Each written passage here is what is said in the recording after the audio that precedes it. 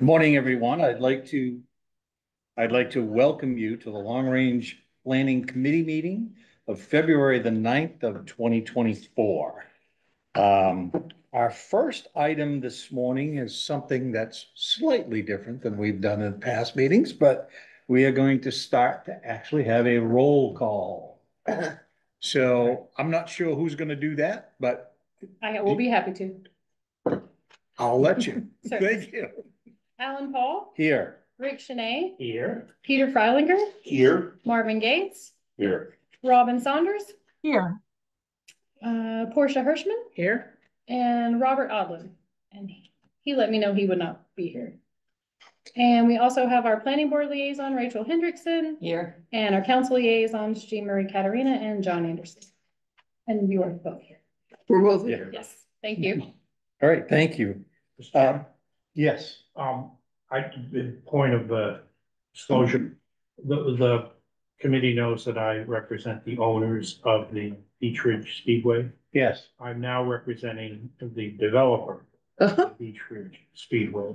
And I don't think there's anything on our agenda that specifically relates to that property, but I just wanted to make sure the committee understood that I represent that party. And if something comes up that I feel is inappropriate for me to participate in, I'll keep my mouth closed. All right, thank you very much. My point of order as well, since I'm on the planning board and at some point they come before us. I would have to run out of the room if somebody started to talk about it. Really, just to ensure that there's no ex parte information. Public meeting. Yeah, I said, isn't this a public meeting? I'm not sure you need to.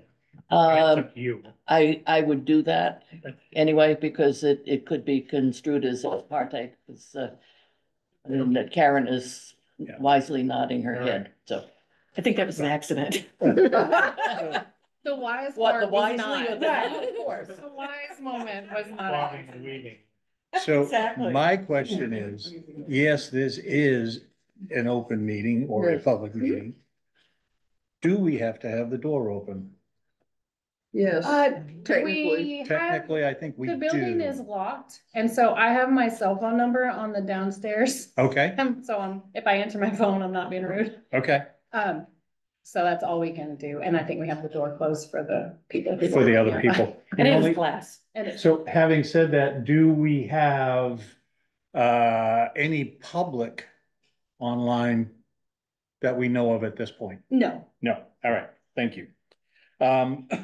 We do have a quorum, number one, and number two, all 5 of our voting members are present today. So Portia, I'm sorry, we're not gonna bump you up to a voting member this morning. Quick question, is there any update on Marvin and my reappointment? No. There is not, It okay. has not gone to the reappointments. Got a meeting on, Wednesday, we're Day, meeting right? Wednesday. Got it. Okay. I'm on that committee. I thought it I before or read after? something about that, but. Yes. Either you're not I'm on sure. right. Right, I'll move on. My brain's spinning here. Next item on our agenda this morning is review of the minutes of January 12th, 2024. Any discussion regarding the minutes before we move to, or have somebody move to approve them? I move to approve. Okay, is there a second? Rick, thank you. And again, I'll ask for discussion. Seeing none, all in favor? And I believe that's 5 of us, no opposed, so passed unanimously. Review our work plan for 2024. Yes. So I wanted to take this opportunity. I think that some of you have probably feel like we keep working on the same thing for a bit, and are we really focused? And we have been working on the same types of items for quite some time. So I wanted to put this in front of you just to remind you what we're working on, what we're working towards. And so I just included some information from the town ordinances about this committee and how it's made up and what our responsibilities are. And ultimately, you are overseeing the implementation of the comp plan and you work on any amendments to the zoning ordinance and other land use. And so that can be quite a few things. And what we've focused on since I've been here, so it's been about a year and a half, is this Vision 3, where we're trying to simplify our zoning ordinance. And it's the consolidation effort that we are consolidating some of zoning. We have our site plan standards, our commercial design standards that were approved in 1991. So we're putting them all together, and that's what I call the ordinance consolidation effort. And so that's what we've been doing for quite some time. We are getting to a great point where we're almost wrapped up with a lot of it. And so this is what we've been, this screen shows you where we've gotten to. So the lighting standards, sustainability committee got those done. Those have been approved. So that portion has been consolidated. The landscaping got a little slowed down in October. Went to ordinance committee, but it's going to ordinance committee again on Valentine's Day, fingers crossed. And Which one? landscape. Yes, it's on the. And so that one hopefully will get through. And that was a big one. That included screening, storage, and parking, the plant list that conservation helped work on. And then we also have, there's some other side efforts going on with some other committees, but I just wanted you all to be aware of. There's environmental standards that the Conservation Commission has been working on. Those were recommended for movement to the ordinance committee in March. And so those are out there. And what we've been focusing on for a long time are the architectural standards and site layout. So we went on our tour last June, how time flies. And we've gone back and forth with it. So architectural standards, and we've talked about that. And then we go to site layout. And then last time we went back to architectural standards. And we'll get into this with the next item, but what I'm really proposing from this group is that we look at what we've got so far, which is the majority is a cleanup, a little bit of tweaking here and there for our site layout and architectural standards. I recommend we wrap that up and move it forward to complete that consolidation effort. And then in my CIP budget, I'm working on adding the village standards that we've been talking about. And that would be led by an outside firm. And we could have, we've talked about having some charrettes with an architect. And so we could really get into that and do some work that's really beyond staff capacity. And so we can focus. So what I would ask is that if you all were on board with that, we could pick the village that we wanted to work on first. We had talked about Dunstan, Oak Hill, North Scarborough, and a couple of others, and then I can put that in my CIP. It was in my CIP for this year anyway, so it won't be a surprise. I have it for 4 years, but then you all would basically be the steering committee for that work. And so that's where I would like to go. And then I would like to say, let's start on parking standards next. I think that's a real focus. There's been some national changes in parking and how things, then again, we have a new cafe that just opened that still has a parking problem. So I think it's really time for us to look at our parking, and we can take that up, hopefully in the summer would be my goal. And then we could wrap up this year with signs, and then we would be done with our ordinance consolidation project. And then For commercial. For commercial design. But that whole old document would be completely dissolved into our existing site plan standards. We'd be at a really good spot, I think, moving forward. So that's just a little bit, I wanted to show you where we've been, why we're there, what I would propose that we do moving forward, and then maybe we can have some discussion about that. That seems like a plan, but I hope that the committee takes some time also to look at the goals we just approved from the council perspective, which just happened Wednesday, so fresh off the press. But I think there's a lot of stuff in there that this committee either is informed, consulted on. I don't know if there's anything in here that the committee feels strongly that they would really own and run to ground. The one that I think we were thinking was specific for this committee was the one around the Gorham connector and understanding how that could impact land use. So that one to me was one that I think we specifically discussed in our goal workshop. It didn't get called out, but there's other things in here too that I assume this committee will wanna play a role in.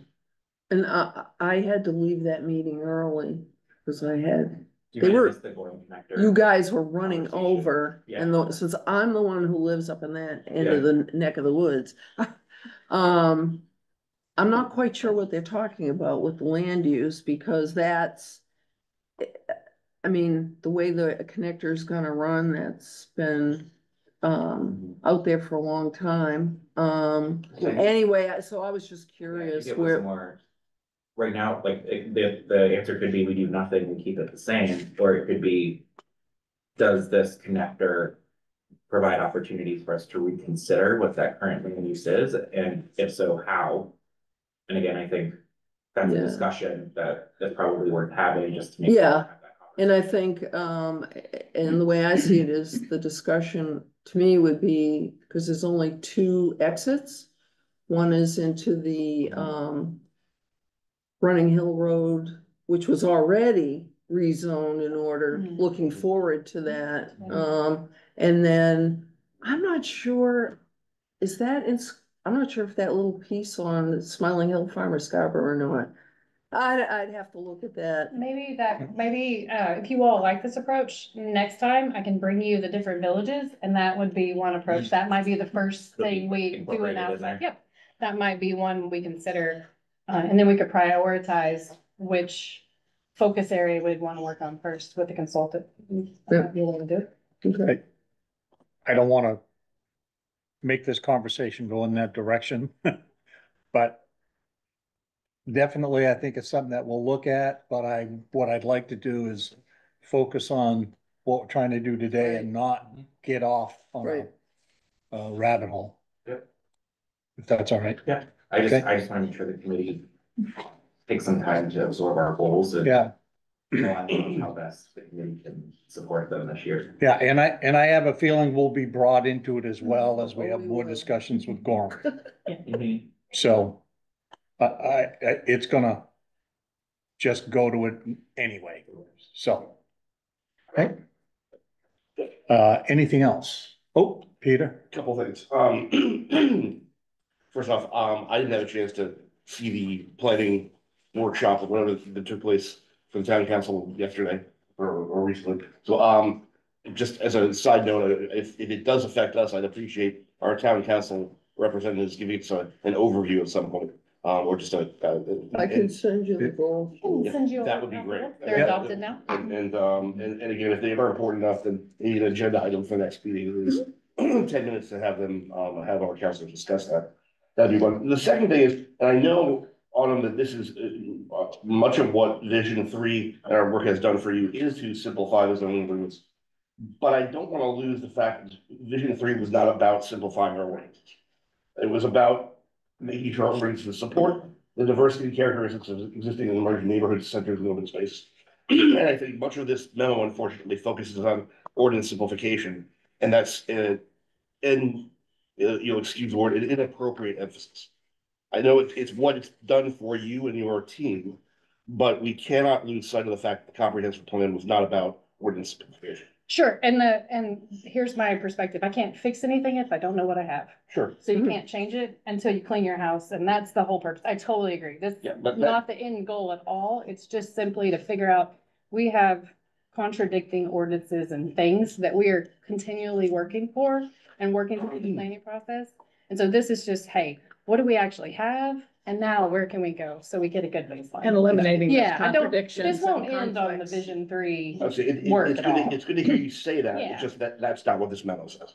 Well, this So- memo is just about your work plan for this year. Gotcha, and again, our work plan for this year is always grounded in what the vision is. Mhm.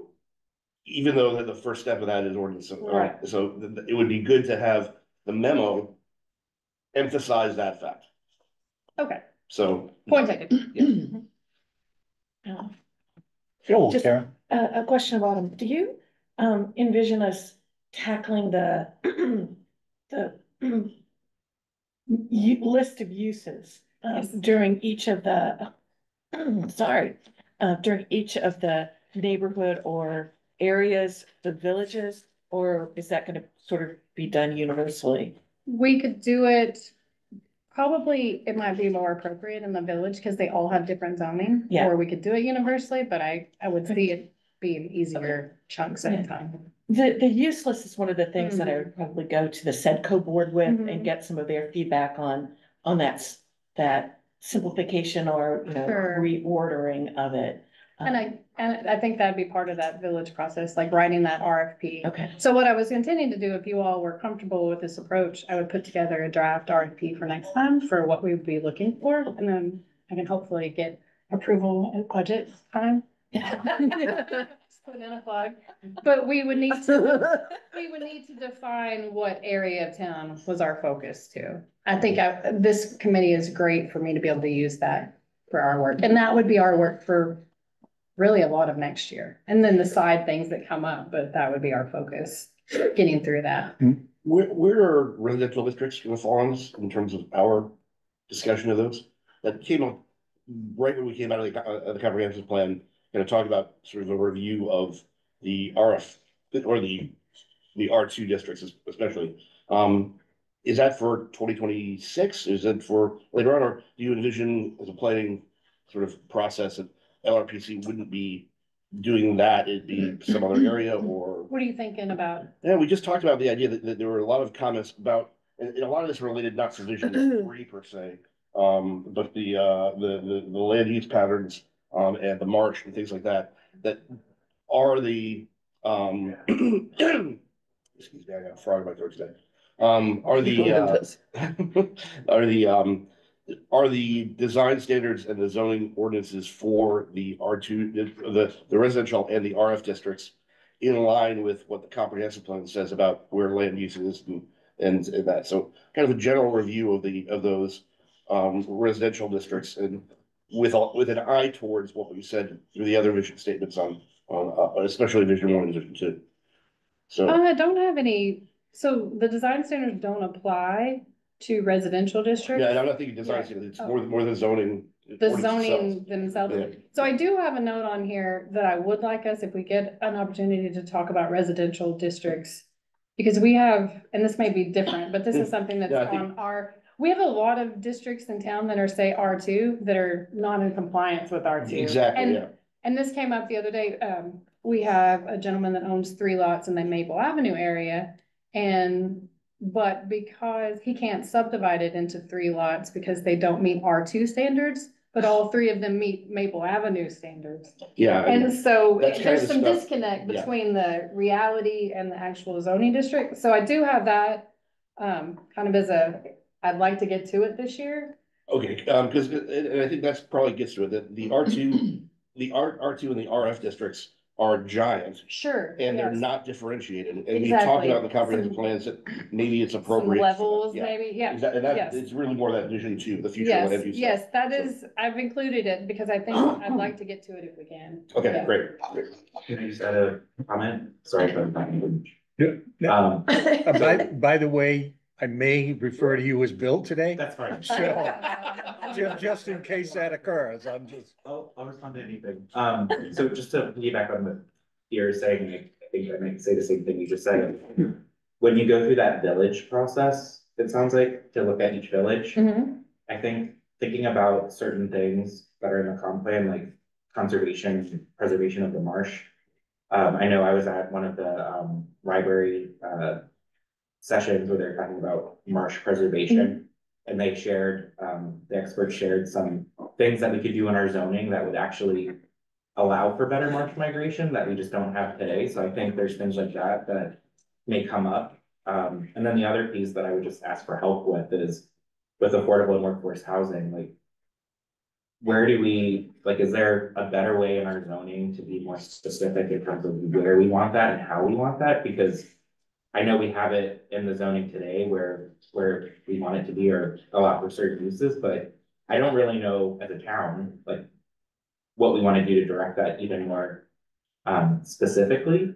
One of the things too in our goals is revisiting our TIF policy, and we've talked about doing an affordable housing TIF. So is there an affordable housing TIF district in certain zones that would be eligible or that we want to prioritize? So those are just, to me, 2 important things that I think will help the council goals, but hopefully fit within the the work plan. I think so. I think we could work all that in. Okay. Item 4. Hey, Marvin. Marvin's got a question. Oh, I'm sorry. Sorry, okay. Comment, maybe questioning or something. Very nice having the counselors here. We didn't have council representation for almost a year, so. And I'm not picking on anybody or congratulating anybody, it's just. Well, I'm back. Well, So Dave. That's my comment, and following up on what you said, Peter, this is a general take on our work over the last year and what we think about doing in the coming year. The granularity that we've been focused on, and this ties into the counselors being here, because the counselors add all the context, the worldly view. We've been working in such a granular way that what I hear you saying, Peter, and correct me if I'm wrong, I don't mean to put words in your mouth at all, is that we've lost sight of some of the terrain on which we're operating, meaning long-range planning. Hasn't felt long range for about a year. I know you see it as long range because you can see the end, the forest for the trees. I think we've probably lost a little bit of that view, the forest for the trees. And I would ask, this is my question, is it possible to have both? Meaning to work in a granular way on what, here we go again, and absolutely on the architectural design standards. And even though we only have 90 minutes, can we earmark a half hour, 20 minutes of a meeting to keep the ball rolling in the bigger picture way while we still tackle these, again, I'll say it, more granular issues? That would be my request. And Marvin, you were perhaps a little bit more direct than I was, but you captured the spirit of what I was trying to say. So thank you very much. I appreciate it. And just to be fair, I'm tired of looking at it too, because I could write it. No, I could write it and wrap it up and be done. It's not about weariness. Yeah, I think. It's about what are we doing in a serious, in a Right. But fundamental way. This is what this committee is charged with. You're charged with amendments to the zoning ordinance, even when they get tedious. Right. And what you're doing is really important. And I know Long it's, range, but it's yeah. really important. The So is lighting. the other though, I would say. And I think so we're I'm- almost done. And I guess I wanted to show you this, that we're really I close. think you might be missing what I'm saying. No, I totally understand what you're saying. We've talked about it before. I think you want to talk about philosophically, like where we're going and what we need to do for our long range visions.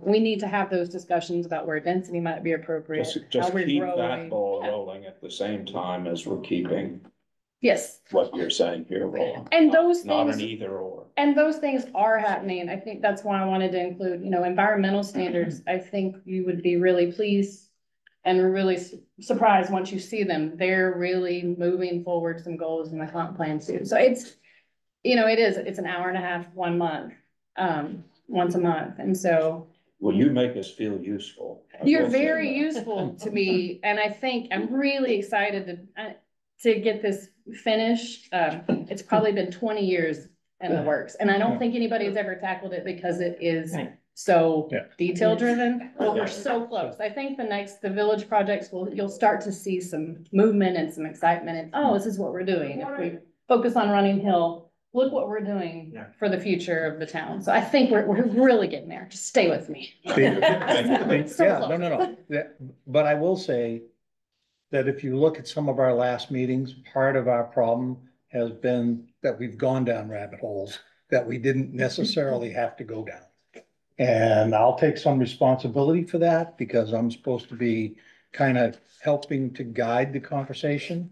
But obviously I need all of your help as well so that we don't do that. So the more we can stay focused, the more results we'll produce. So having said that, item number 4, chapter 405B, site plan standards and commercial design standards merger update. slash layout standards, architectures, discuss potential for 2025 budget initiative. Autumn.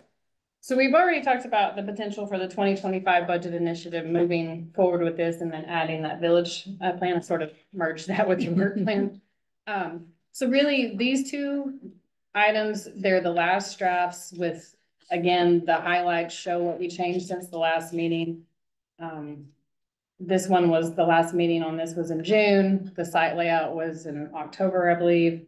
And so we've been kicking this around for some time. What I would suggest or request is that we could go through them pretty quickly. We haven't done anything super substantial to these, which is more of that cleanup.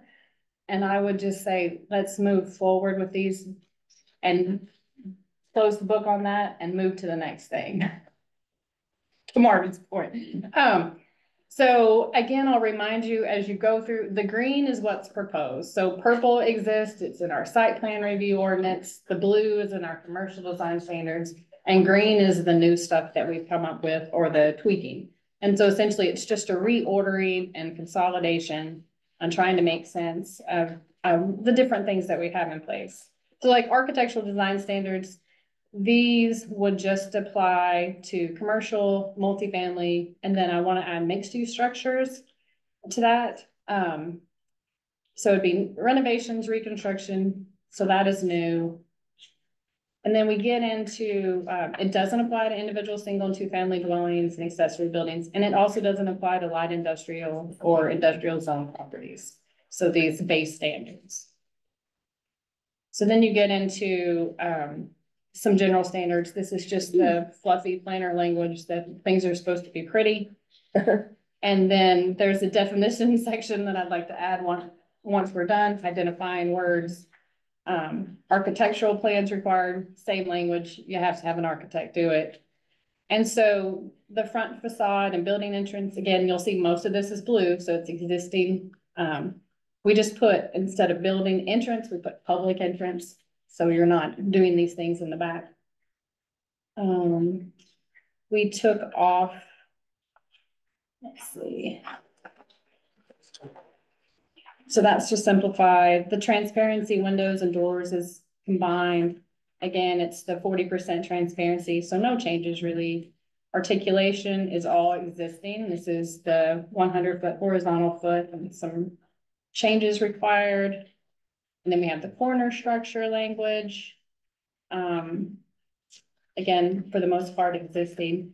Materials, we did a bit. We took off, I think we added, let's see. Because we didn't do anything. I think we were okay with materials. Oh, I think we did something in the business part. So colors, this is all existing information, but again, it's just organized. And again, to the point of the village standard, so this is our base standard. It just applies across the board. And then we get into, it's all just kind of cleaned up. But then we get into these placeholders down at the end for additional requirements. And so these are reserved sections, and we can add any section we want to this. And so I'd like to put them as additional requirements and reserve them for future so we continue to work on them once this gets adopted. But I think you can see that for the majority of this work, it's just cleanup and reorganization with a little bit of changing a few words or just really articulating what we mean. So this one is the architectural standards. I have a question, and I Yeah, so do I. don't wanna mess things up, but I'm gonna ask this question. What the heck do you mean by New England, traditional New England? I mean, I know what's meant by that, but if I were coming here from Texas or Arizona or Oklahoma or California, I'd be like, yeah, and how do you Planning department. and how do you define? I mean, is there a definition somewhere? Well, that could be something that we define. Okay. It's already in the ordinance now, so. Yeah. Well, that's why I'm Yeah. asking. Yeah. But That's been something we've talked about a lot.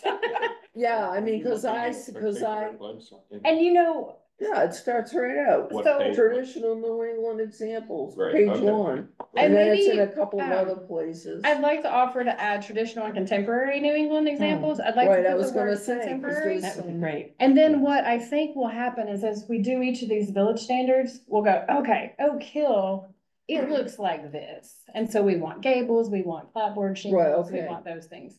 Right. Running Hill, we want it to be really contemporary. We want metal and wood and things. So if I just add that word, I think we're just because these are the base standards. I think contemporary will do it, and then we can sort of tweak it as we get more granular with special areas. Is it Does that- granular in ordinance? I don't Yeah, oh, remember. yes. I should know, but I don't. It can get down, Okay, if we do a village district and we want it to look a certain way, you can be more specific. So this is just the okay. high level. That was just my, This is kind of like, everybody's gotta wear pants and a shirt in the meeting, right? And then this group has to wear pink shirts and this group wears I don't blue have to wear shirts, you know what I pants. mean? And so, right now, this You're gonna is have to just move. I the, wear a skirt. everybody's gotta do these basic things Right. to be a Scarborough.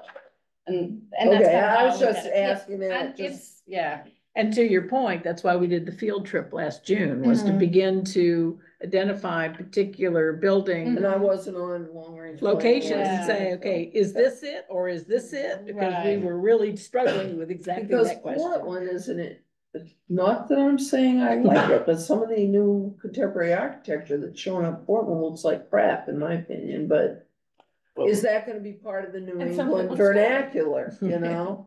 So, And yeah, exactly. I'm not sure our job is to regulate, purely regulate aesthetics. At that Right.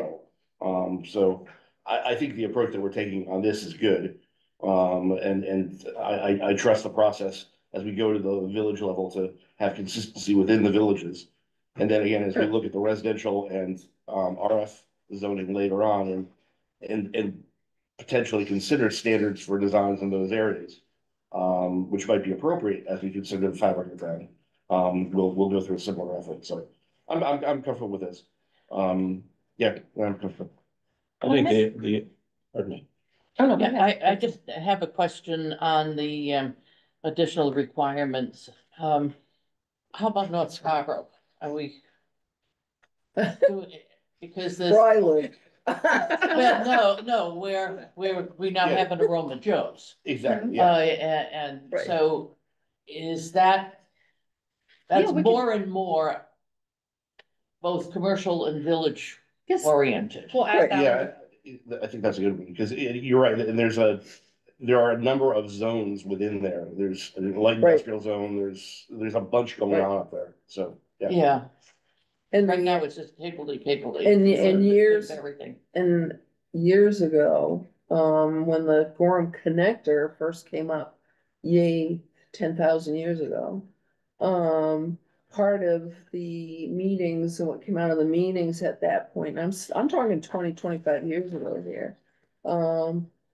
Was the sense of, you know, if we could get all the traffic off from 114-22, blah, blah, blah. To make that more village looking, which was that New England vernacular type of thing, is what they were talking about back at that point. So anyway, Yeah, I can add those definitely to the reserve Yeah, location. I There's a bet. few others. So I do think if the Gorham. Mhm. When Gorham goes, when, that's gonna allow. More activity there and because it won't be the traffic center Right. anymore. It could have a whole new feel. and we'll have to do things too, but again, this is way beyond, but like lowering the speed limit, whatever, so people aren't saying, oh, I don't wanna pay the toll to go on the Gorham Connector, it'll take them forever. Even longer than it does now to go cut through there, but I'm speaking way ahead here.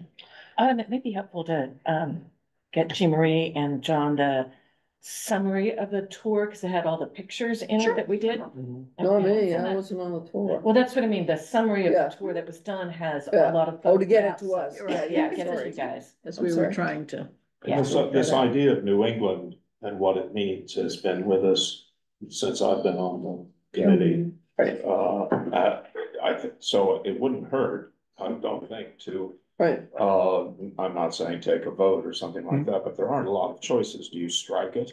and we just don't have it, do you make it more, again, granted? I mean, is everybody Define. happy with it Yeah. as it is? And can we move on, in its very general outlook, or does it need tweaking?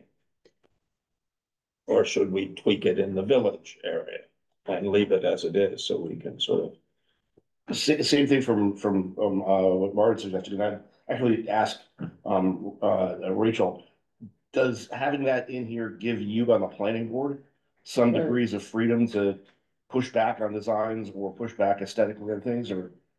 It allows us, to push back on what I would call outliers.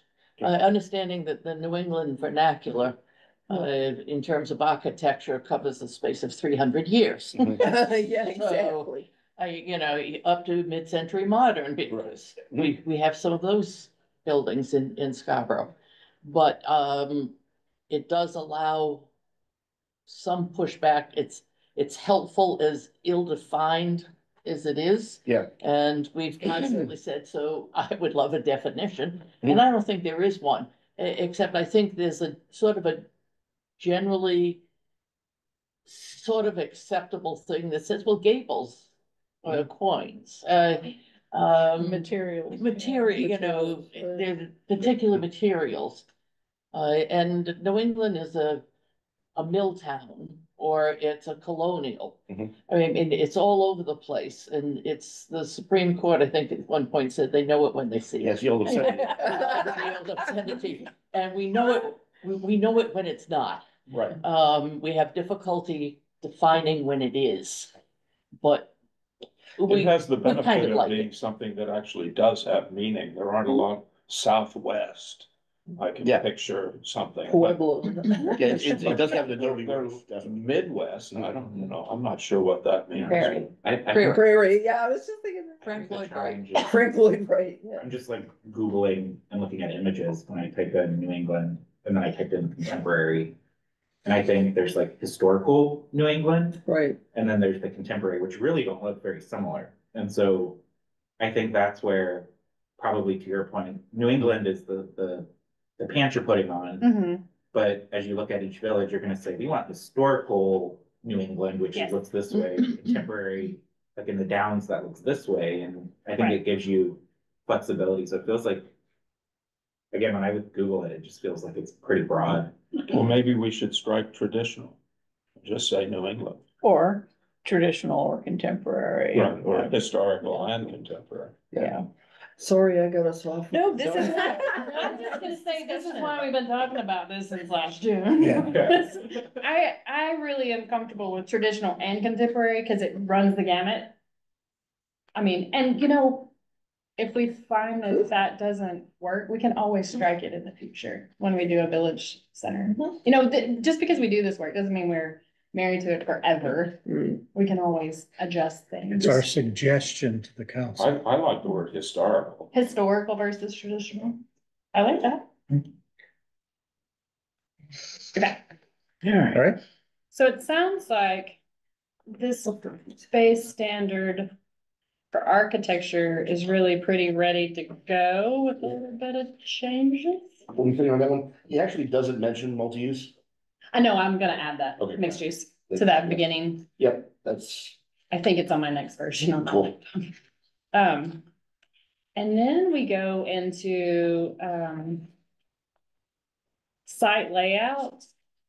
And this one again is just a really, consolidation. And so there's a purpose, most of these things exist. I changed the purpose. The primary goal of the site plan review process is to produce attractive, functional, and pedestrian-friendly commercial and multifamily and mixed-use sites. Or mixed use that complements and conforms to both the natural and built environment. Again, this is just this all-encompassing, feel-good, sort of everything is great. And then put in the pedestrian movement that we have from commercial. And so then we have applicability. So this applies to all commercial, multifamily, and mixed use constructed after the date, and expansion. This wouldn't go to renovations because site layout is where the building is on the site. and we can't make them move the building. Sure. With a renovation. On a quick visit, and I should have brought, this area is on the last one. There's another town in the village district, in, Pine Point, Uh-huh. it's the old snow canning factory Mhm. and the area around there. Are we gonna include that in this, or, I mean, I live there, so it is, Yeah. but are we gonna include that, on the, what is it? And the reserve, we can. It was, yeah, could we? Yeah, There's a few others. I think I have 8 total. yeah, There's quite a few yeah. others. I'll put them. And I'm always hesitant to add that one, because we get into the cannabis conversation down there, because that seems to be the home of most of our cannabis. Well, that's already, I think that's. Yeah, that's That's happening. but it is its own town and village Yes, area, and. for sure. Yeah, so. So then again, this doesn't apply to light Yeah. industrial or industrial. And would we exempt all of the village residential districts we're intending here? No, it's just RF, R2, R3, R4, and R4A. And then what I'm saying, village Yeah, the residential next one, has their yeah. own weird stuff. Okay, And So- so for this exercise, I honestly just want to leave it in the village residential because they each have their own site layout. and that's what I'm requirements that saying, are so good. all of them will be exempted, it's not just the Yes. ones that were Yes. earmarked in the last section, Yes. okay? I just wanted to call them out, Yep. for you guys, so you would know that that's why, because they have very specific standards. And so, None of the setbacks have changed. no, in no, What nope, we're talking. not changing Okay. any setbacks. We're just saying that, buildings shall be located as close to the front property line as possible. The majority of the parking located at the rear side. Again, this hasn't changed anything.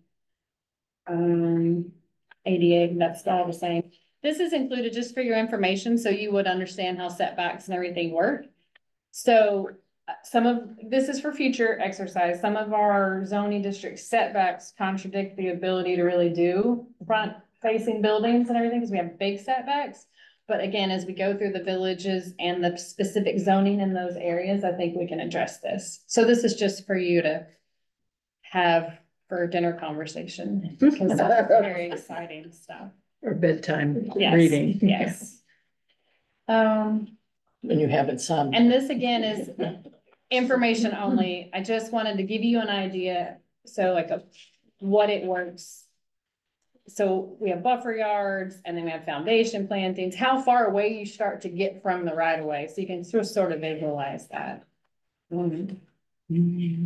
Okay, so definitions are existing. You got the black and white, came in last, you That's got the okay. black and white, I'm sorry. colorblind, you remember, I'm colorblind anyway. I know, I so was it's fine. hoping that we wouldn't have enough. My printer printed black and white ones in the middle. It's fine. And then we have side access location. Again, this is all just consolidation of information. So, I know I'm the broken record on mixed use stuff. Is it appropriate to define what mixed use is here? And I say that because as I go through this and look at, for example, some of the parking area and other things, mixed use might warrant having different standards. Because you've got different types of pedestrians than you have in a pure commercial space. And you may have kids and things like that you wouldn't necessarily have in a drive-through McDonald's or something like that. So would it be appropriate here to define mixed use and allow that to then be used as a term to flow through, or? Sure, I think it's already defined, but so our next project, working on parking, Mhm. that's a great example of what we need to Yeah. look at, right? Yeah, So how exactly. we can, consider parking for these mix of uses and shared facilities and, Mhm. And whether on-street parking counts or right, not. right, Yeah. all those things. And walkways yeah. and things like that, So yeah. we'll make sure So- that the definition, there's Pedestrian some, bike after I access. get all this consolidation done, I don't know if you all realize each piece had a little definition section, but my plan is to put all the definitions Yeah. at the front together and Yeah. just to gather it, so there'll be a little bit more site plan ordinance, but piece by piece, we're just gathering. And that would be great, and again, we've observed before, and we observed in the comprehensive planning process that Scarborough was never really had a mixed use concept. Right, So introducing that as a definition and thinking about how that flows through with different impacts for all these, I think would be a helpful Yeah. reminder. let's see. Again, there's a few things that I think we'll just move to the waiver section like we did the others. they already exist. And really, there's one other thing, let's see. There's anything really. ADA parking, again, all of this is really just a capturing of information. There's not a lot that we changed with this. Things that got taken out of parking lot and put into our landscaping standards.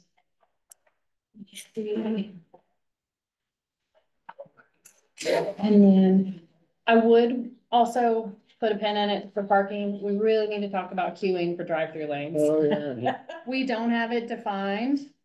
The planning board generally looks at it and we say, well, I think that works or that's not enough, but we really need to take a look at that, Yeah. especially for specific uses. And for maximum parking too. Yes. And so again, most of this is just a cleanup and deletion and consolidation. Moving things to land, like snow storage got put in landscape standards. You took out internal connections, that paragraph on page 8.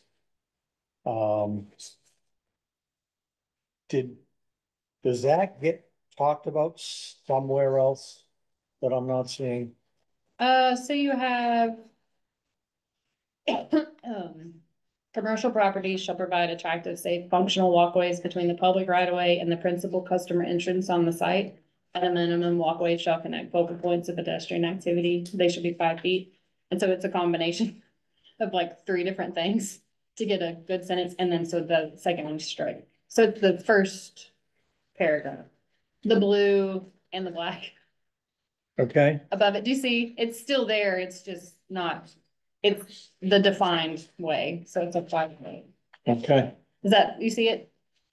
It's hard to read when there's stripes and colors, I know, but it's the only way I can keep up with it. Yeah, I was just wanting to make sure that we don't discourage connectivity between sites. Uh-huh. So, I mean, it's effective. So right there on where the chiropractic place is, for example, on Black Point Road, with, can't remember the name of the building, but Don't look That- at me, but I know what you're The, talking about. the retirement yeah. place, yeah. So I mean, I remember, I think I was on the board actually when the planning board, when the retirement place went in. Right. And at that time, it was stated in their approval, they had to allow for that connectivity to whatever was going to be built next door. Right, So that just seemed to make a whole lot of sense because of curb cuts. And, you know, being able to create a turn lane. So you're talking about, this is the internal walkways. You're talking about car connectivity, like shared access. Yes. Okay, so that's different. So that is, because this is just a walk, making sure that we connect the building to the pedestrian To the- space all on right. the right. I just want to make sure we don't physically lose connectivity between sites. Gotcha. No, let's see, let's see here. Ellen, that question arose on the hotel on Mussey Road. Mhm. And they ended up managing to negotiate the connection. Yep. To the property next to them so that the exit is at a light. Right, But right. it's very helpful to yes. have that. Yep. And the So less the planning curb board cuts, Yeah, does, and- does and- try and make sure that. I just And feel make like we people need to understand that we encourage need that, that. not discourage it. No, we're So- always asking for that, so Okay. that's good. So as we go through these, would it be helpful for next time just to give you a no color, no strikes, final version? This is what it's gonna look like, this is what we talked about. Yeah. And then you guys can say yay or nay, and then we can get it to ordinance committee hopefully in April. And one thing on page 12, You filling me up already. page 12, minor tweak is Uh-huh. changing on the second sentence, main entrance to public to be consistent with your. Got it.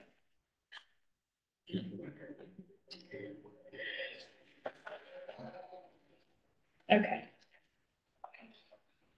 And then I'll add, all of the villages, to it. Yeah. Add the mixed use, historic and contemporary New England. And I think we'll be all set.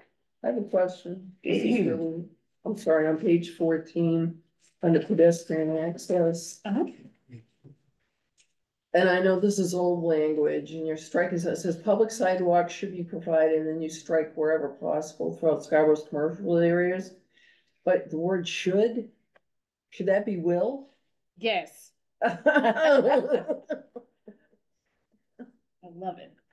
I'll be stronger anytime anybody gets me. Yes, no, no, we're really moving forward with sidewalks, and it's the timing has been perfect. I know Angela and I, when we go through the development review process, thou shalt provide sidewalks. Yeah, And exactly. so, yeah, we're That popped out at me when I read it. first getting rid time. of the wherever possible language is good, but even stronger is great, so. Yeah, okay. And I would suggest doing that if you find something. So any else other I may shoulds? not. Good job. We have a constant fight on sidewalks. and Oh, yeah, we that's why I'm constantly saying. say, we provide them. Well, we don't see them, or we can't, or. That's why does we're the gonna town say have it connected? You will, you want this This bill, is the- you will. I will say the most important thing out of probably this is the hard nose, yeah, you have to. There's no, Mhm. you know, and maybe, well, this is a different topic, but yeah, we're excited about that. Going back to page 14, very briefly, the pedestrian access for Jean Marie just was that opening sentence or two in green. It. Can you summarize what you're attempting to say there? I mean, it sounds very nice. It takes me down a road about why sidewalks are important, but. I can delete it all. It's just, sidewalks are lovely connections between. It just means what it says. Okay, It's not just about, I think the other language. is there a purpose to it? It feeds into the vision, It actually. really does. It's just say, this is why thou shalt provide sidewalks, because of all Gives you this, some more ammunition. everything. It's just saying, we need all these things. It's vision language. Well, and it gives you Yeah. more, See as I about- said. Yes, yes. I like it because again, in our survey this year, the lack of sidewalks was a big dissatisfier for the community, so I think this just reemphasizes that. Yeah, and I feel bad to be excited about a negative. We were like, yes.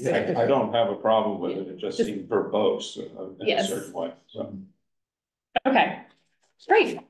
Let's see. So that, Can I do one thing? sure. Robin, you've been very quiet. Have I missed anything that you wanted to comment on? No, I'm good, but thank you for asking. I appreciate it so much, Alan. All right.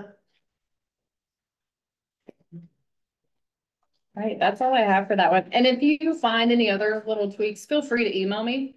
You can just email me and say, hey, Autumn, on page 14, this word should be this. That's a great way to get that feedback to me too. Okay. It just as a side note, I'm waiting for the first time a container house is proposed in Scarborough. A shipping container? A Oh, shipping yeah. container. That's the new, That's the new granite flat in some places. Or affordable housing, or homeless housing. Right. Or commercial, I've had a Mhm. commercial operation come and wanted to use a container as well. Yeah. Here's like, see big stuff, but this is the blind. Right. Okay, So. the next item on our agenda would be public comment. Should anyone from the public be on? I do not show anyone online. Okay. Then I will ask for staff updates. All right, so our vulnerability assessment, that Robin, are you on the hook for the vulnerability assessment? Yes, steering committee. That went out. We have picked a consultant, so we're negotiating the contract. So we'll get that kicked off probably in the beginning of March. And then our open space master plan, we received RFQs. We have 2 interviews next week. And so that'll get kicked off probably in March as well. And so we're pretty excited about that. And then we also, what else is happening? Staff updates. Eric, can you think of anything else? Transportation master plan. We're actually I'm meeting with Steve Landry, town engineer, Angela Blanchette, myself, and our, consultants are meeting with Steve Landry from the state, after this meeting at 10 to go over some discussion about Hygus and Payne Road. So we're pretty excited about some ads for that. And then we're still gathering pedestrian destination information from the transportation committee to roll that into that plan. So that should be coming out probably late spring. Does the vulnerability assessment, I heard the starting time of March, does it have a goal? I believe I want to say July of next year. It'll be, July of 25? I think so. Complete? I think so. Okay, thank Don't you. quote me. It could be mixing the two, but I think that's Thank you. It's a little bit longer than the open space. I think the open space is just under a year. Bless you. So yeah, there'll be a lot of public meetings and information going out. We also received new floodplain map designation. And we have a new floodplain map ordinance that has to be in place by June 20th. Good. So that'll start to roll out in public information. And I'm anticipating we'll probably try to have a couple of public hearings through council, and the planning board will have a public hearing. So I actually have a meeting Monday to make sure we get that plan. So you'll probably see that in news articles and things. And I have another question. There's nothing the council needs to do other than approve them. Right, So right. It's We a can't. PR. Yes, it's just to make sure everybody is aware. Yes, we can't do anything to change it. That's right. Yeah, that's. Yeah, We it's can't just- change them. Right. I don't know if we could say stuff it, and we aren't I don't, doing it, but I I don't think the think that feds would wouldn't be be very good, happy. yeah. And if we don't have it adopted, our residents lose some Right. insurance. Autumn, are the new flood maps available online? They're not. We don't have the final, although I don't think they're gonna change, but we have the 2017. They're on our town, ArcGIS maps. Right, You can see see those. them. That's what we have. We have not, Okay. in the memo, it says, we're gonna get them to you. You gotta adopt them. It's like, hello. So, any You're day, looking for hopefully. when we'll we're gonna them. have waterfront property or? Yeah. Yeah. We do have the information on the specific properties that changes were made to. And so that's what we're really trying to figure out, how to get that out to residents too, so they can see what that means on an individual basis, but. When you click on the GIS maps for individual lots, does it indicate anything like this lot is located in or such and such floodplain zone? I believe so. If you are in that specific layer in the mapping, you should be able to see it. There's also a state of Maine website link that I think is better because it tells you the panel that is proposed to be changed. Ah. And so we'll probably, once we set up the webpage for this, we'll put that on there too. But I think that map might be a little easier to get to. Because it does reference the panel number change. But I think that's all I have. I just wanted to say that I forwarded to you and Alan the town council goals, so you can forward them That's to fine. the Okay. LRPC Great. when you Pull get those out. Thank you. Eric, anything? Nothing. Thank you very much. Okay, them. I'm gonna go to members. Peter? Nothing specific, no. It's been pretty quiet, zoning board. Yeah, it's been pretty quiet. Okay, Marvin? I don't have any update on transportation and otherwise, no, Okay, I haven't heard anything.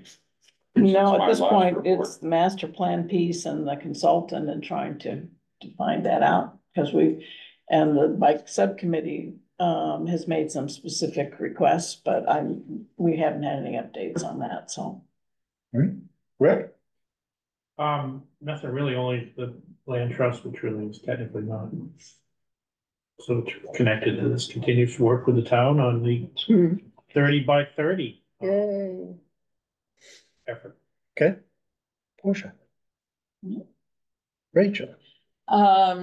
The planning board is chugging along with the monthly meetings, and that seems to be working.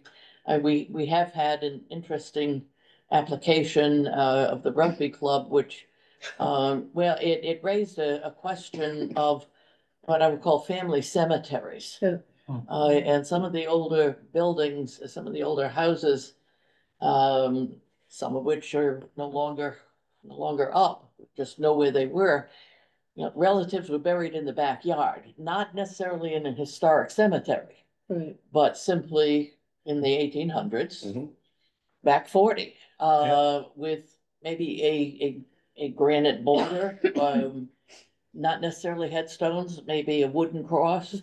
And that question came up because there is an old building on the property that's, I think they've bought the Portland Rugby Club. So what kind of, how is that handled?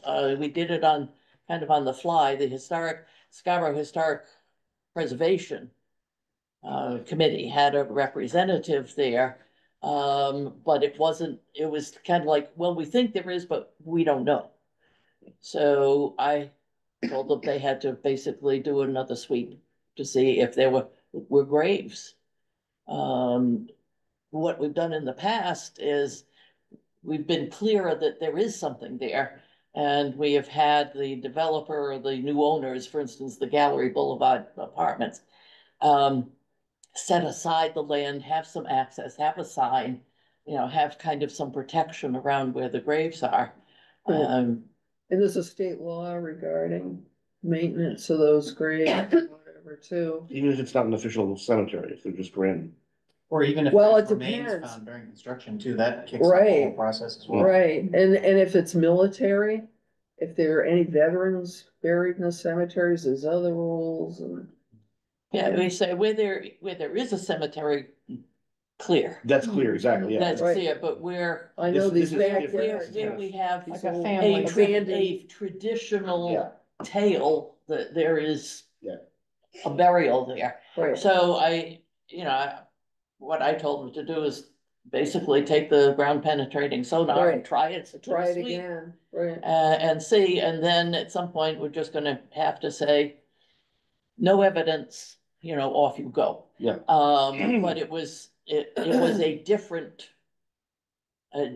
thing that came before us, not something I think that you can necessarily put in the ordinance, although we do have the section of the ordinance that talks about historical preservation issues, and a sentence that says that the developer needs to do some due diligence to Right. ensure that there is not a family cemetery there, and I'm calling it family because Yeah. nobody registered it. right. That would be helpful, but we kind of came to a way to, we hope,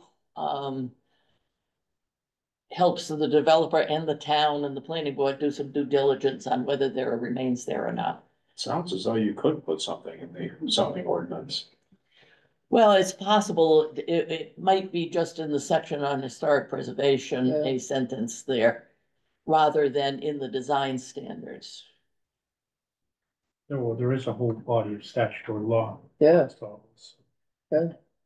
I think where that particular applicant is at, they've reached out to all the state agencies they can find, and they're basically, if we find something, we'll stop work, and then we have to, but we can't find anything, and Right, there's no record of anything, I know, so. it's just hearsay or Yeah, tradition or right. whatever. So they have in effect did most of the due diligence, we just asked one final time. You gotta find where the bodies are buried. That's about Yeah, well, right. that's what we had to do in Rhode Island, but that's different. I have a question. Different reasons. Yeah, different reasons. I Oh, have jeez, I a just got that. general question about your changing of your scheduling of your meetings to coordinate with the Conservation Commission is what I've heard, or vice versa. In the past, because we had every 3 weeks, there were times when the Conservation Commission and the Planning Board met the same night.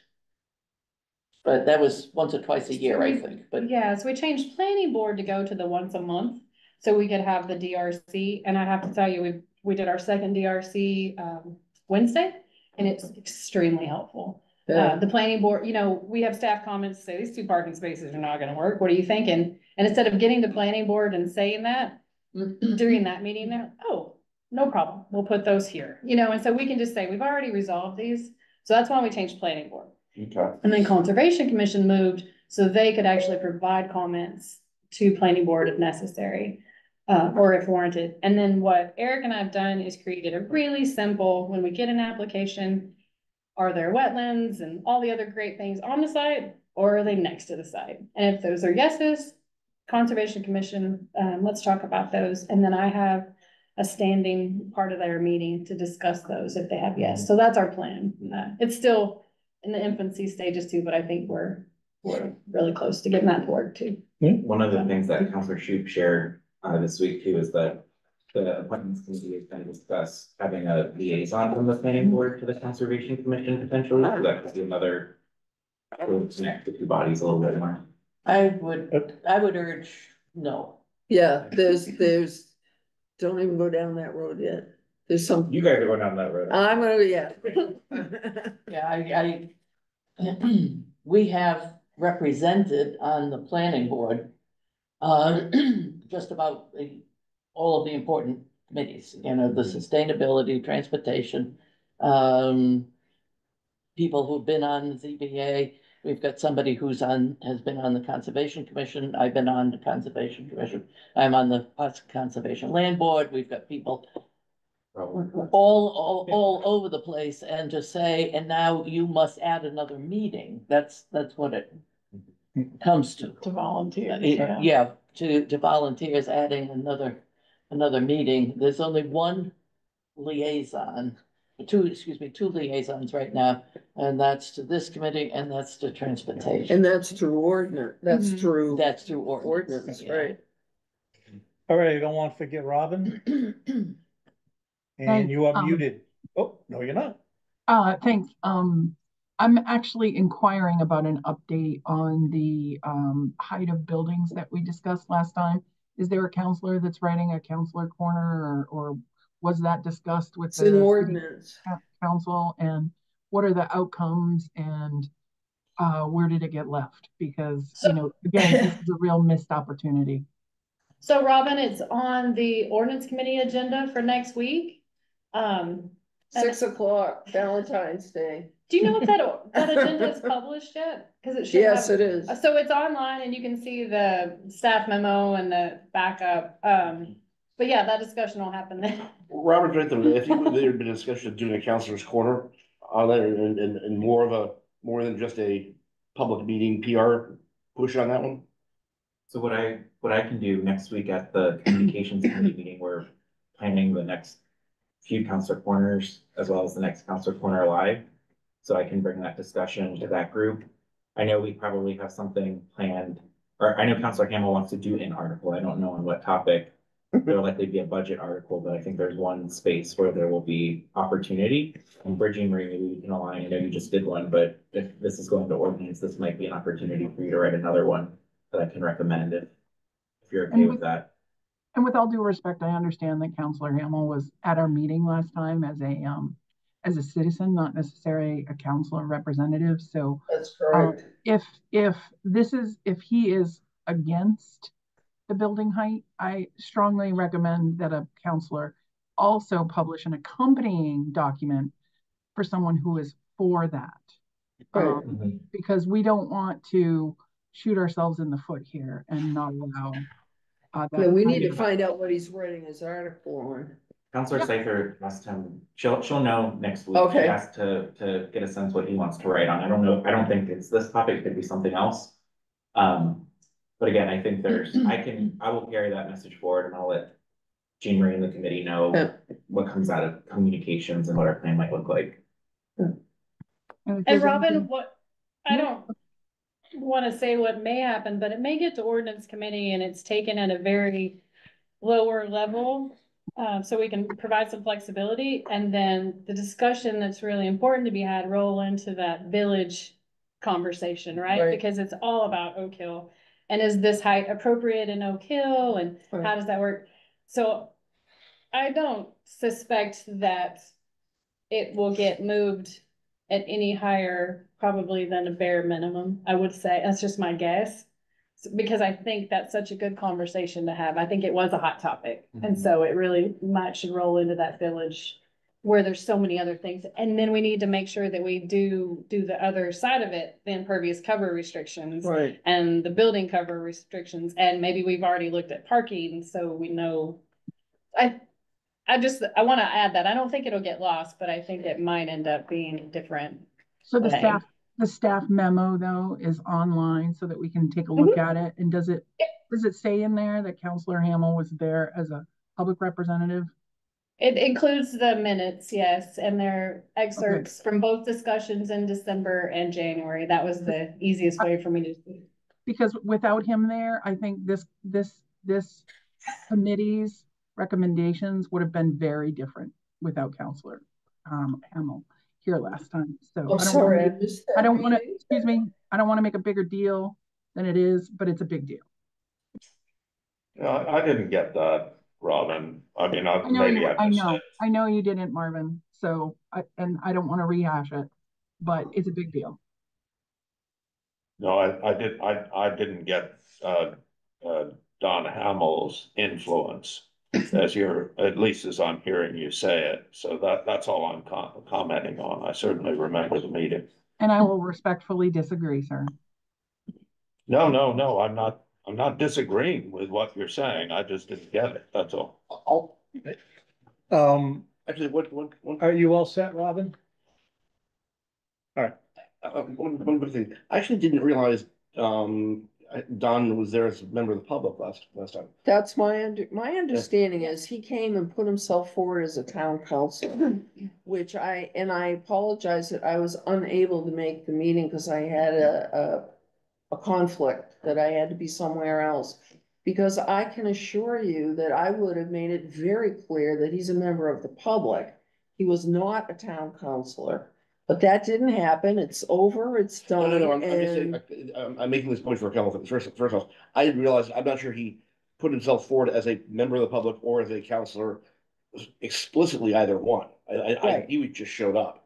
Which is fine. Was he sitting at the table? Yes. Yes. See, and he shouldn't have been sitting at the table, but that's my. But that's partly my fault too, because I did not realize that he was not, in fact, I thought John was the lead, quite No, honestly, I know.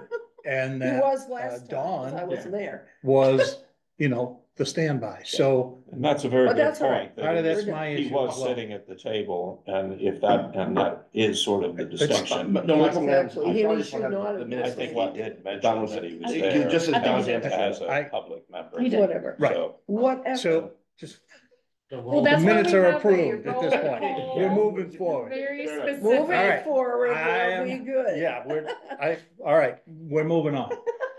I wanted to make one comment, and I will tell you that it's not directly related to this committee. However, I did want people to know that something is being worked on.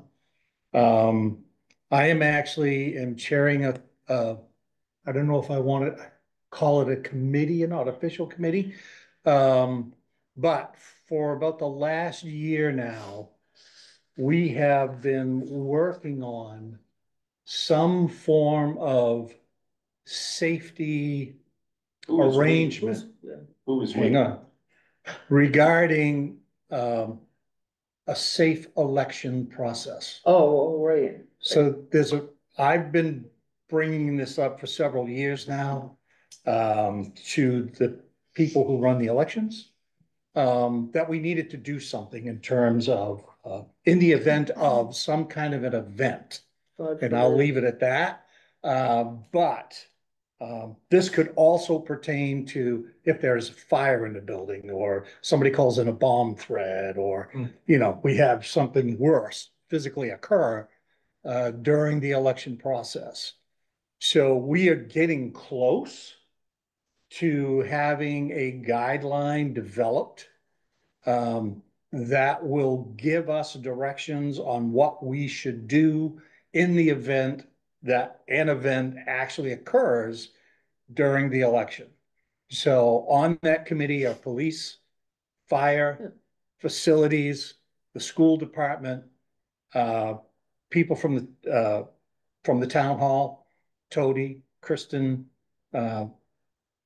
and myself and Bill. Bill Penley. So Bill and I are the wardens at the election. So we're putting a plan together. We hope it's going to be somewhat solidified before June for the June election. If not, definitely it will be ready for the November election, which is the goal, the ultimate goal. So I just want you to know something's happening in the background regarding that. We actually could be the bellwether for the state of Maine. The state of Maine has nothing. They have nothing. So they're waiting to see what we develop. And we'll go from there. But I just wanted to let folks know that something is going on to try to help the citizens of Scarborough be somewhat safer during the election process. Who's spearheading it? Is there an election commission that's doing it, or is it just? I've been driving it. Okay. And through Tody and now through Kristen as well, the assistant town clerk. So, and fortunately, we finally got some traction right around last April and have been trying to push through this, so. As people who were front and center at the election, you gotta care about safety. Well, I look at it from this standpoint, my responsibility, I am not supposed to leave that room as long as there's a ballot in it. Exactly. Yeah, Which secure the ballots. doesn't exactly make me feel comfortable. Yeah. No, it's So- true. We do have a district-wide emergency management team, and it sounds like you have the same people on that team. So is this it almost sounds like to me, it's like a specific scenario that entire group is involved in to make Right. sure that. And we're trying to utilize those resources, and I can't forget, I can't remember the lieutenant's name. I know it's Scott, but I can't Vaughn. remember his last name. I'm sorry? Juan, yes. thank you. Yeah, I was gonna say it begins with V. Yeah. So he is on the committee and driving it from the good. police side, doing a great job, so. Is he the person who spoke at the goals? That No, was not. But anyway, I just, that's I don't good. want to That's belabor, I good. just want you to know something's happening. Alan, Yeah. we're doing the same thing with town council. Robin? I just wanted to mention, you may already have done this, but there's an agency called the Cybersecurity and Infrastructure Security Agency, which is a division of the Department of Homeland Security. And they've already done an audit they came and did an audit for Westbrook. So I can send you that information if you're interested. Already had it done. Great. In fact, Awesome. the report actually came, I think, to Tody Tuesday. Awesome. So she's Good seen work. the report, and at our meeting in January, Lieutenant Vaughn basically went through what that process was. He was part of the whole thing. Great So work. we Thank you for doing got some that. good stuff. Yeah. I forgot staff. No, no. So if you would, Karen? Sure. So the one thing that Sedco is going to be reviewing at the next meeting, by the way, since Rick and Alan are both there, we've been working with the Finance Committee on updating and looking at the fiscal impact model. And the reason that matters or has a relationship to this committee is that we approach it in the way that says land use matters when you're looking at fiscal impact. And so that's what we're doing, is working on doing that update. Our assumptions are really rooted in a project's individual land use and how that affects both costs and revenues. So we're continuing to refine that.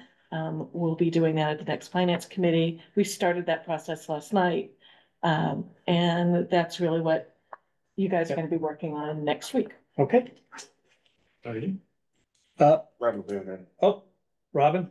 Yeah, Karen, are you factoring in the benefits and ecosystem services associated in whatever algorithm that you're working on for land use revenues? and No, costs? so no, the fiscal impact is really about line services, line departments, not about capital infrastructure. So capital is not included in that. And if you're asking about indirect, like, it's not making any assumptions about the impact of a project on its neighbors or. Flooding. Right, it's not, it's strictly dollars and cents. We need this many fire, police, kids to educate that are being generated directly by this project.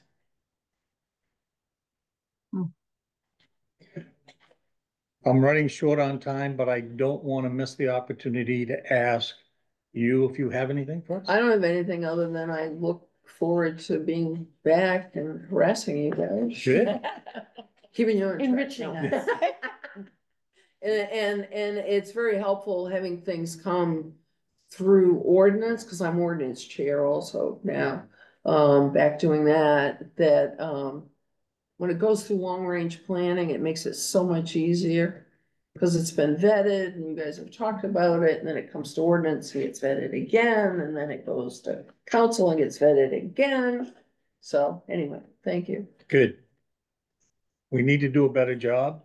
And I think one of the things, and actually John and I had a discussion after the last meeting about the old process we used when we were on CPIC. And I think we're gonna look for opportunities to Right. return to that when necessary. Right. So, and that was a missed opportunity over this. Yeah, you give some more color on that. I'm not, what do you mean the old?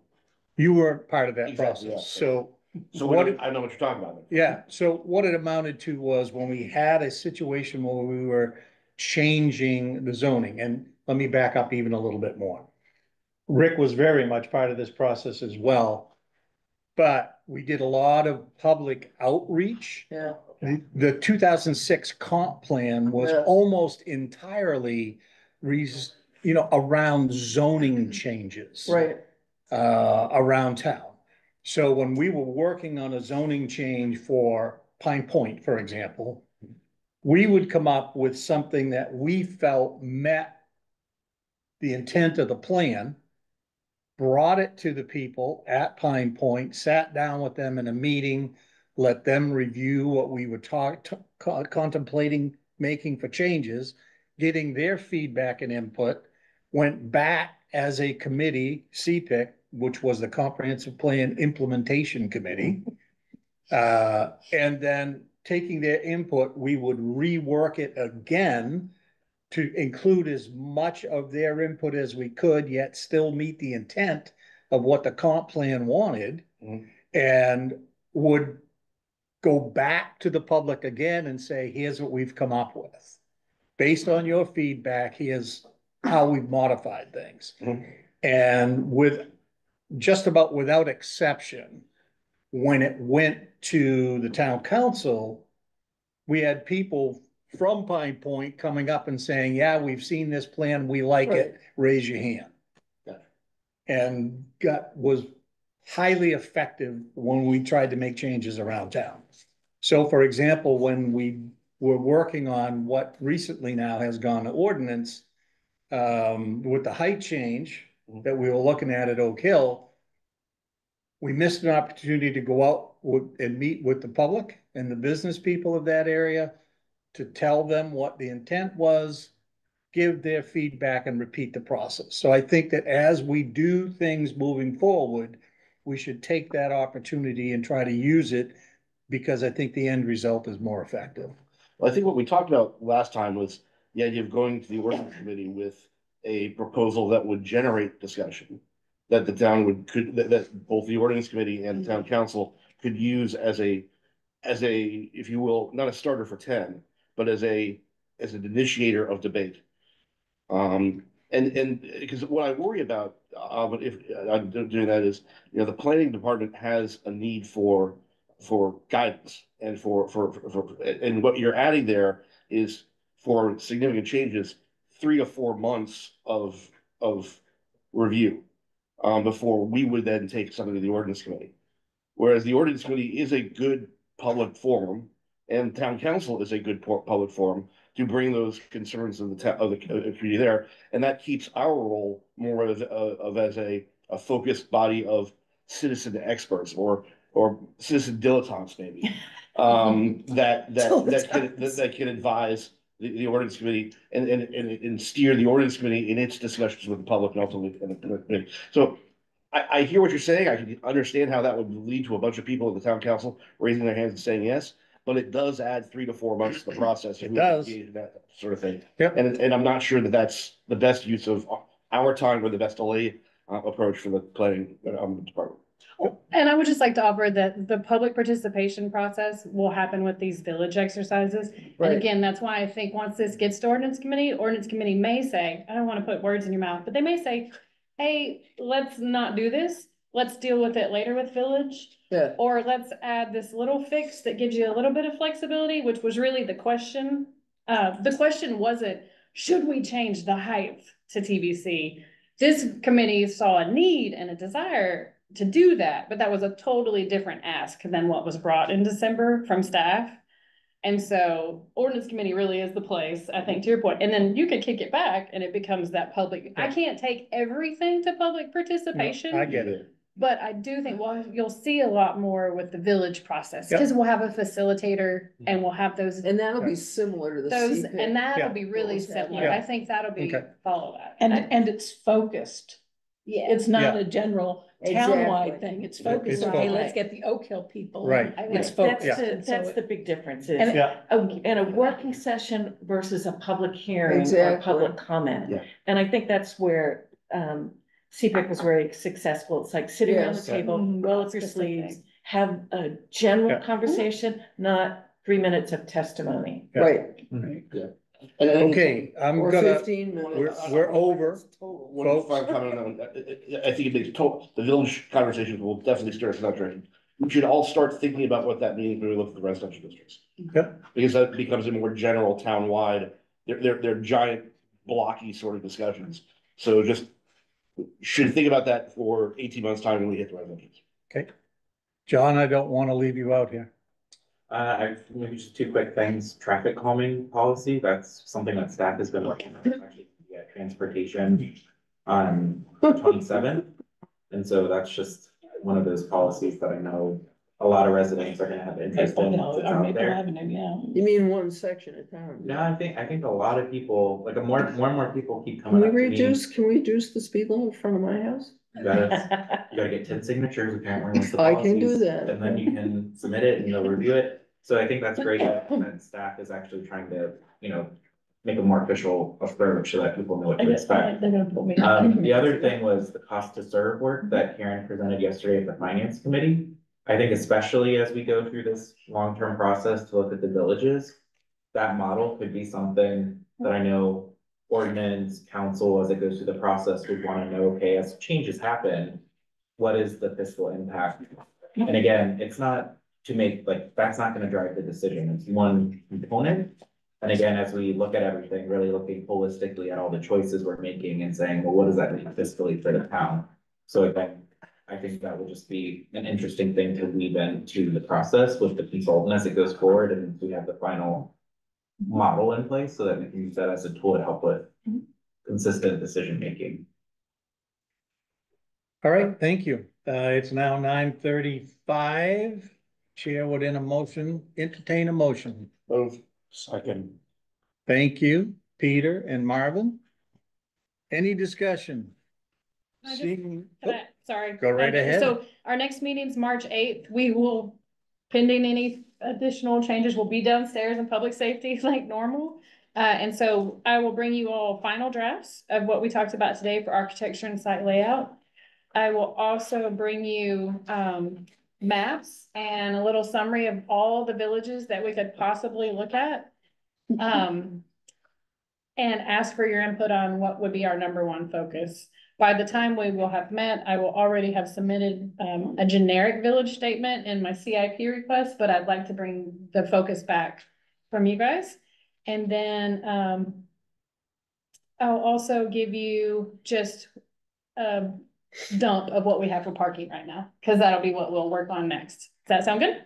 Okay, I have a question. Is it possible to send out the village list, and maybe it's not possible, 10 days, a week in advance, and get feedback from the group about which village to start with, so you can be prepared with that information? Is that putting the cart before before the doors. I don't think I can commit. I mean, it'll get sent out with the agenda, which is usually a week in advance, but that's about as soon as I can do it. Well, the decision to decide which village to start with, if we make that decision at the next meeting, can we then start, or will we have to then? It has to go to I have to get funding for it through the CIP process. It wouldn't kick in until the July 1st, 2025 budget. So, and I'm already working on a software implementation for planning, so it probably wouldn't kick in and vulnerability in open space and transportation. So it probably wouldn't kick in until next January. Okay. That'd be perfect. July. Next January. I don't have the bandwidth. There's just. Yeah, just, yeah, me. you said July 2025. July 1st is the beginning of the 2025 budget. Oh, yeah. So I'm gonna put it in to get approved, but in theory, I can't kick it off until 2025, real. Thank you all. Sorry. So, all in favor? Thank you. I all. see that to be unanimous. Thank you all. Thank you, Alan.